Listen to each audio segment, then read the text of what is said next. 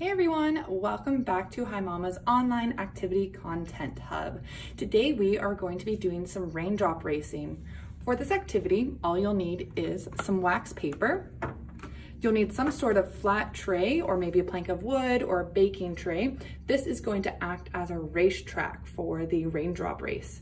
You'll need some food coloring. It's great to have a variety of colors so that we can have different race cars in this. You'll need some eyedroppers. These are really inexpensive and you can usually find them at the dollar store or online. You'll need some tape to your racetrack, some water, and something to elevate your racetrack so that we have a nice incline. I've chosen lots of different books here. You can use blocks, anything that will actually elevate the surface. The first thing we're gonna do is make our racetrack.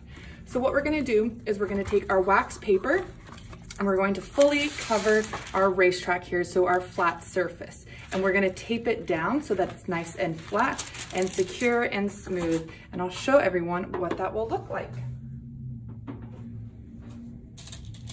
So this is the racetrack I've created. This is the underside. I had to tape it down a lot.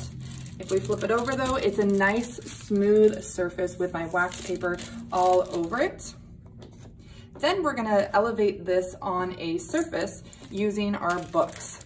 And if you want, we want a really nice incline here. So I actually opted for a few boxes underneath.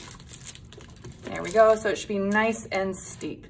And as you can see, I've already started my racing here. It was really fun to do.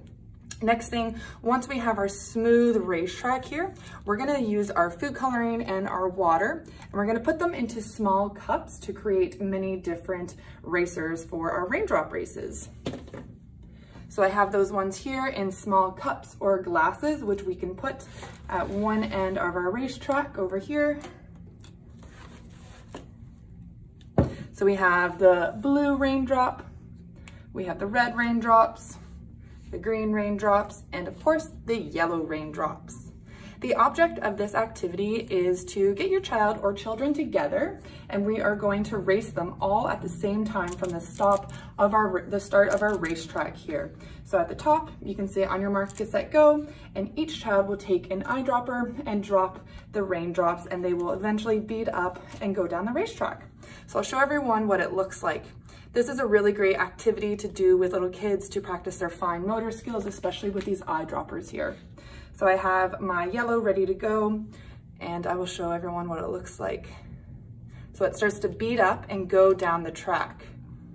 Create several beads too. So this is a really fun activity to race. You can play around with the incline, practice fine motor skills, and really start to introduce the terms like incline, viscosity, really start to introduce physics to young children.